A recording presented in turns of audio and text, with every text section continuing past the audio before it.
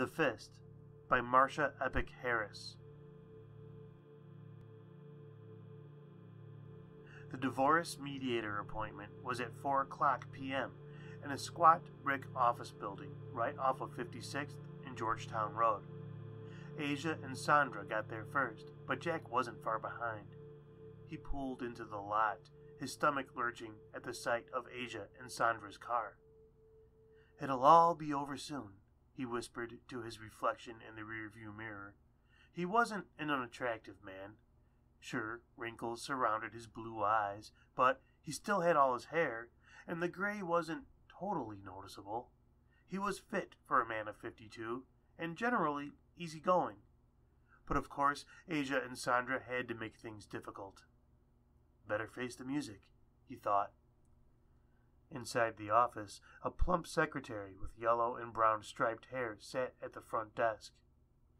"I'm here for the mediator appointment," Jack said. The secretary's lips formed a hard smile. Asia came to stand next to Jack. "Hey, Jack," she said, regret in her tone. "Asia," he said. "You need to put a deposit on the sessions," the secretary insisted. Jack took out his wallet. "A deposit?" he asked. "It usually takes more than one session," she said. Jack handed her his credit card. "Thanks for paying," Asia said. Jack didn't look at her, but brandished his signature on the receipt. The secretary retrieved the paper, handling it as if it were diseased. "It will be just a few minutes," the secretary said, waving toward the waiting room. Jack nodded and looked at Asia out of the corner of his eye. She looked sad, and his heart tugged toward her, wishing he could reach out and ask her to make up. But after 24 years, he simply couldn't take it anymore. When she moved out, and Jack no longer had to argue with Sandra, it was as if the wet blanket he'd been living under for so long had been lifted and he could breathe again. He missed his wife, but Sandra, not at all.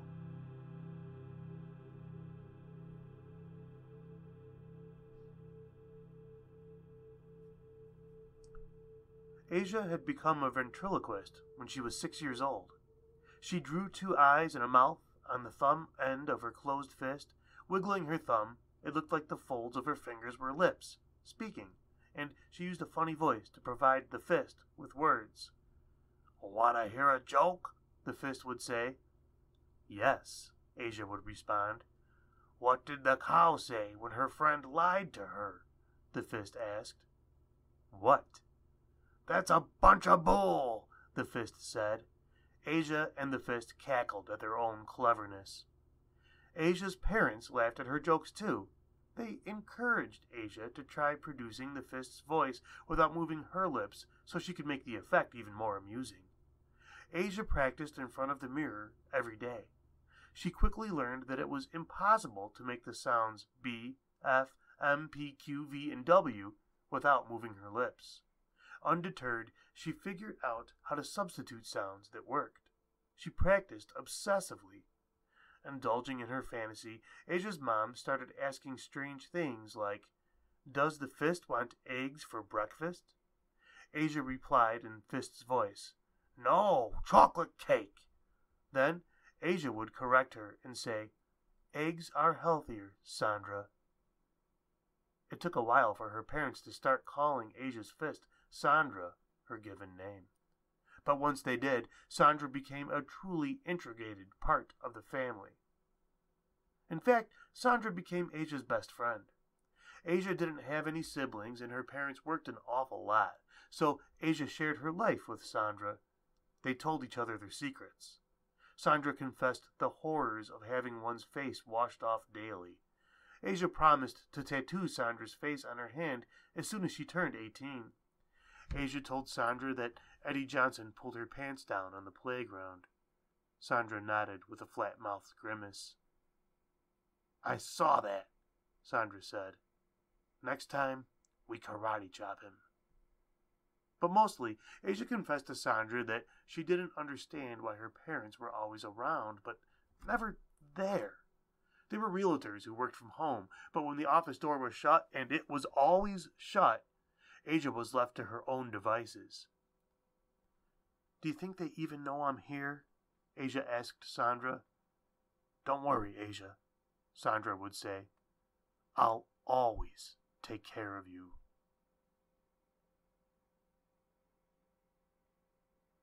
Jack didn't want to explain their problems to a third party, but Asia had insisted. "It's embarrassing," Jack said on the phone. Asia cleared her throat. "Are you saying that my relationship with Sandra is abnormal?" "Yes, I am," he said, "and I think a professional is going to simply say that you have a split personality." "I can hear you, you know," Asia replied, using Sandra's voice. "Oh, fuck off," Jack said. "I'm talking to Asia." "She's not here," Sandra replied. "She went to the toilet." "You're attached to her body," he cried, his hands clenched in anger. Then, looking at his own fists, he shook his hands open, trying to get the sight out of his head. He thought about the early days when he accepted Sandra as just part of Asia's personality. At first, Sandra sort of turned him on. She was dirtier than Asia and liked getting kinky with him. Asia's bedroom behavior was often decorous, but when Sandra was in charge, she enjoyed doing things to Jack that he didn't even know he would like. A couple of years after they got married, they had 2 children, Tara and Mickey. When the kids were little, they thought it was hilarious that their mom's best friend was a hand puppet. They tried to mimic her and were mildly successful. But after the kids got in school and their friends would come over to play, everything changed. The other kids were scared of Sandra and didn't understand where her scruffy voice came from. Mickey would try to explain that Asia could speak without moving her lips, but to other kids, it wasn't funny. It didn't help that Sandra was so insulting. Once, a little girl came to play with Tara and broke Tara's favorite doll. Sandra said to the girl, "You're never going to have nice things. You're going to grow up and have sex with rich money for men, like your mom." Today, Jack thought once as he and Asia were escorted to a small wood-paneled office, "I'm just going to have some common decency. But for the love of God, couldn't she wear a glove?" They sat on the opposite sides of the table and waited. Jack had to admit, Asia looked stunning. She had her hair cut recently, and her bangs swept effortlessly away from her gorgeous brown eyes.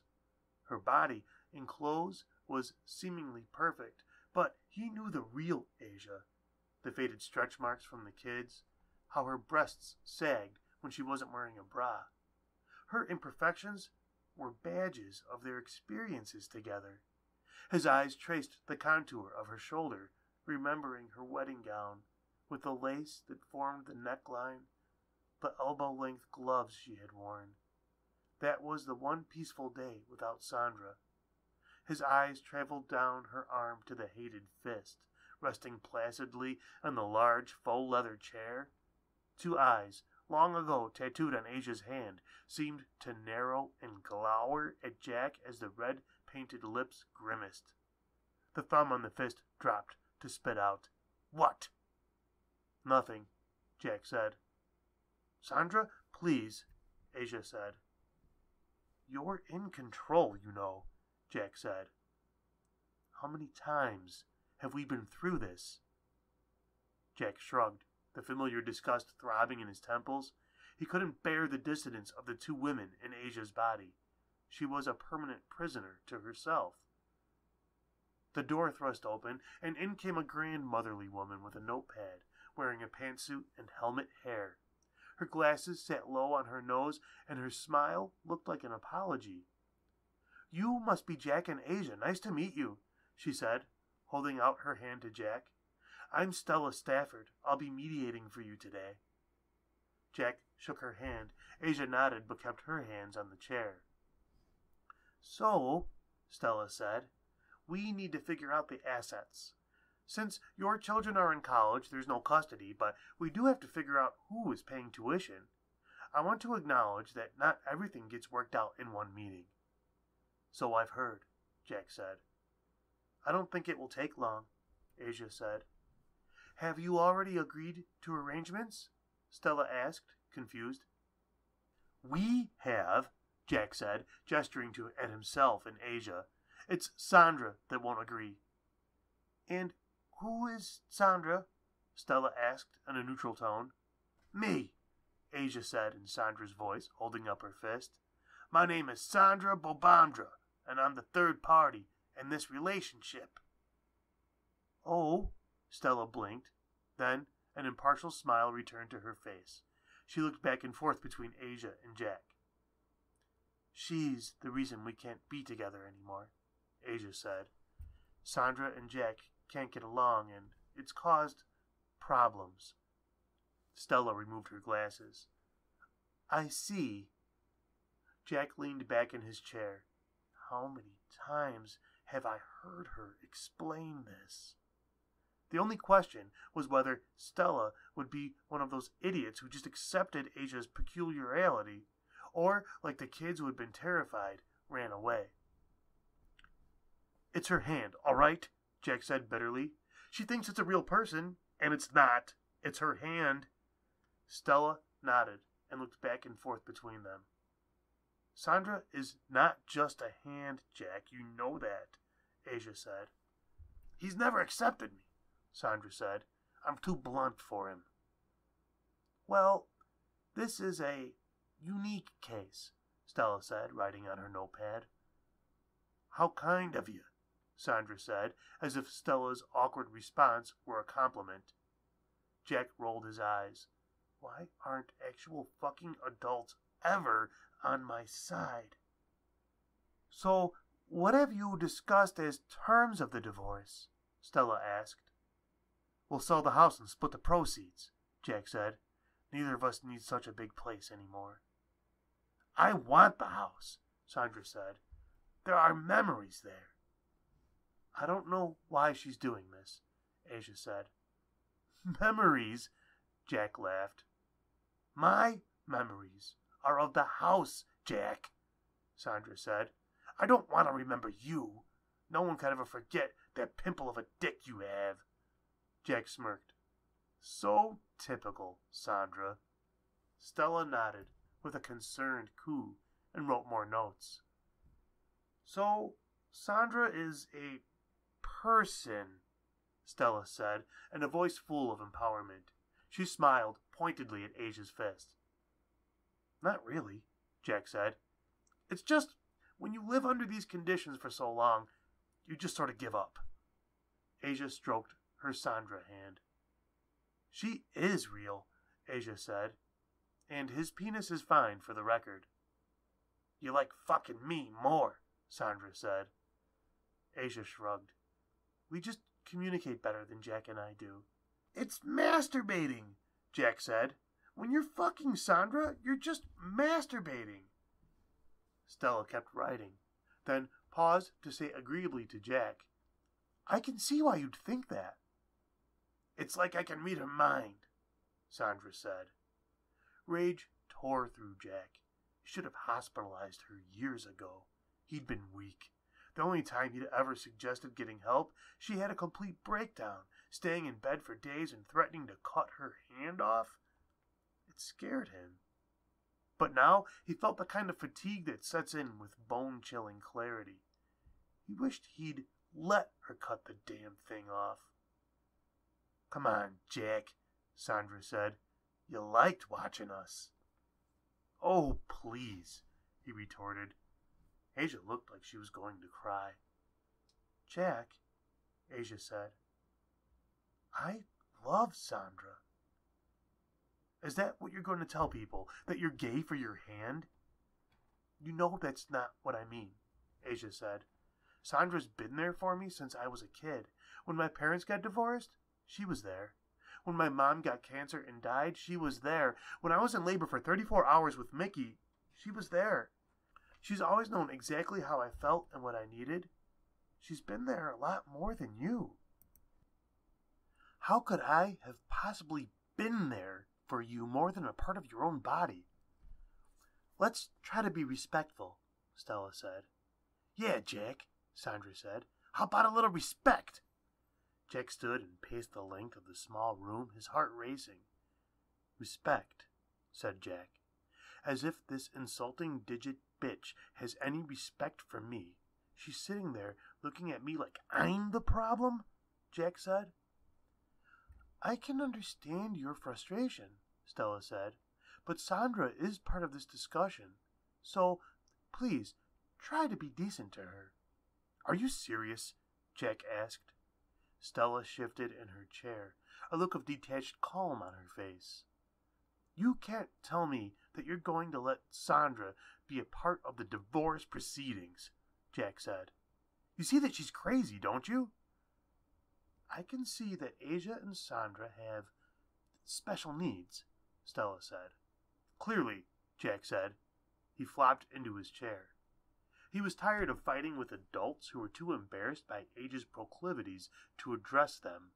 He had been one of them for a long time, justifying Sandra as an eccentricity rather than a symbol of Asia's deep-seated abandonment issues. But Asia had never even tried to address those problems, and the deeper her feelings of loss, the darker Sandra became. When the kids left for college, both majoring in abnormal psych, Sandra took over. Asia took a piece of paper out of her handbag and slid it over to Stella. "Here are the terms that we'd like to actualize going forward," Sandra said. "I think they are very fair." Stella looked at the memo. "Have you seen this, Jack?" she asked. "I have," Jack said. "And what are your objections?" Stella asked. "She wants to split our assets 3 ways, Jack said. "And what is the problem with that, in your opinion?" Stella asked. Jack stared at Stella for a moment. "Seriously?" he asked. Stella didn't respond. "Okay, let me put this in kindergarten terms. Asia and Sandra are counting themselves as 2 people, and I'm only 1. So they get 2/3 and I get 1/3. "It does seem unprecedented," Stella nodded. "I'm pretty sure that isn't legal," Jack said. "Oh, you'd be surprised," Sandra said. "Shh," Asia scolded. "I'm just saying," Sandra said. "Look," Jack went on, "no court of law is going to declare Sandra an autonomous human being that deserves 1/3 of our assets." "Do you want to go to court?" Stella asked. Jack slumped and shook his head. "No," he said. "I don't want to, you know." "What?" Stella asked. "Embarrass her," he said. "She'll become a freak show." "You act like I can't hear you," Sandra said, and Jack ignored her. "And I don't want my business to know that I'm married to a crazy mentally challenged," Stella interrupted. Jack sighed. "Things could get messy. Maybe more for me than for her. It seems like everyone I meet gives Asia 1,000 feet of cuckoo space, and I'm looked at like the loser who can't accept my wife's special talent." Asia started weeping into a handkerchief that Sandra suddenly offered her. "You try living with this," Jack said. "There's the beautiful side of Asia, the one who ate peanut butter sandwiches when we were broke, the mother of my children.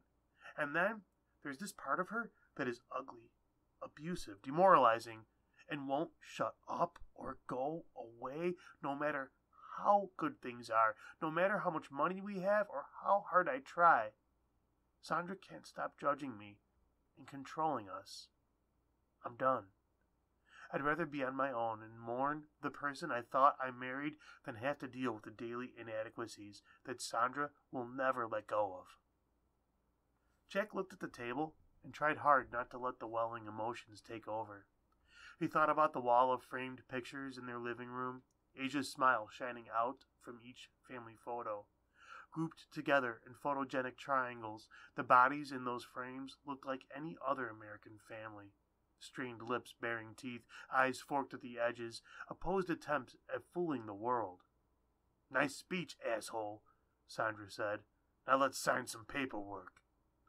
Jack snarled. "Not as long as you think of yourself as a person." "That's just it," Asia said, wiping her eyes. You've never accepted me for who I am. Who in the hell would? Jack shouted. Maybe the people who don't have to live with a parlor trick, but you can't see how unreasonable you've been with me. I guess that's why we're getting divorced, Sandra said. I'm not married to you. Stella cleared her throat. Please, let's come back to the issue at hand, Stella said. Christ, Jack sighed. Someone save me from this stupidity. Stella looked over the paper with the figures on it again. You are asking for a lot, she said to Asia. And he's right. No court would support it. Some mediator you are, Sandra said. Asia followed with, Now, let's not get personal, Sandra. Stella looked at Jack. See what I mean? He said. Jack, you don't understand her, Sandra said. She is not well. You think you can take care of her? You don't even know her. The pain she's carried around, you can't even begin to understand it. And now, you, divorce. Every single person in the world has left Asia, but me. And I'm not going to let you hurt Asia ever again. The fist reached into Asia's purse and pulled out a gun. Stella pushed back from the table, squealing in fear. Jack froze in his seat. He looked hard at Asia. You are in control, Asia, he said slowly. Don't let her do this. Shut up, Jack, Sandra said. You have no idea who's in control. Stella looked at the gun in the fist and uttered in hysterics, You're holding a gun. How are you even talking? Sandra replied, Asia's not the only ventriloquist in the room. Stella yipped and held her hands over her mouth. Sandra, put the gun down, Jack said. You don't want Asia to go to prison. You're supposed to protect her. From people like you, and you're the reason it's come to this. Jack leaned forward and whispered, Asia, please. Don't you dare, the woman screamed at him, her mouth opening wide. My name is Sandra. Jack lunged across the table, scrambling for the gun. Sandra pulled the trigger, and bang, rattled the room. The kickback from the gun surprised the fist and caught her off guard. Jack knocked Sandra and Asia to the ground, hot pain screaming through his side. They struggled, rolling over, and the gun was knocked away. Locked face to face on the ground, Jack struggled to grab at her arms, but his hands were slick with blood. The woman rolled him to his back and pressed her thumbs to his neck as hard as she could. Jack grabbed his wife's wrists, trying to stop the intense pressure on his throat. Garbled, choking sounds filled his ears. Panicking, he released her wrists and smacked at Asia's face, kicking her feet, a mad dance on the ground. Her unbelievable strength he never knew she possessed, was squeezing the life out of him. His vision started swimming. Just as suddenly as it started, Asia stopped. She fell limp, letting go of Jack and rolling away from his body. She stared at him as Jack coughed and gasped. His neck felt bruised and swollen. He rolled to his knees, his forehead on the floor. Tears fell easily as he huddled there, his hands shielding his head. He sobbed and tried hard to breathe, his chest heaving. I'm calling the police, Stella yelped, running from the room. Don't move. Asia lay looking at him. Bluish circles had appeared under his red, bloodshot eyes. I'm sorry, she whispered. I don't know what came over her. Jack crawled across the floor to the gun, grasping it in his hand. Jack, I'm so sorry, Asia pleaded. He came to her side and pinned the fist to the ground, the gun in the middle of Asia's upturned palm. You're hurting me, Asia said. Don't. Jack looked at Asia, her face wincing with pain. A ghastly hole punched through the fist as Jack pulled the trigger. Asia screamed, but did not try to remove her hand from his grasp. Jack pulled the trigger again and again and again. Asia's hand was shredded with wounds. Jack rolled away from Asia. She held her ruined hand to her chest. He gulped the air, filled with the smell of gunfire. Are you okay? He asked, looking at her across the stained carpet. She shook her head, her face wet with tears. You killed her, she whispered. You killed her. The door swung open, and the first responders filled the room, shouting questions and talking into radios. An EMT got in Jack's face. Sir, have you been shot? He asked. Jack's eyes swam again. He felt down the length of his torso to his wet, blood-soaked shirt and felt the hole in his side. Sandra did it, he said, gingerly touching where the bullet had torn into him. Who's Sandra? The EMT asked. He pointed behind him. Is that Sandra? Jack shook his head, trying not to give in to the darkness that was starting to overwhelm him. Gone, he said. Gone. His head fell to the side, and he saw Asia wearing a white bridal gown with elbow-length gloves. She smiled at him and gestured for him to follow. She walked through a grassy meadow, turning back to make sure he was coming. He stared at her gloved hand, swaying at her side until the darkness pulled him under.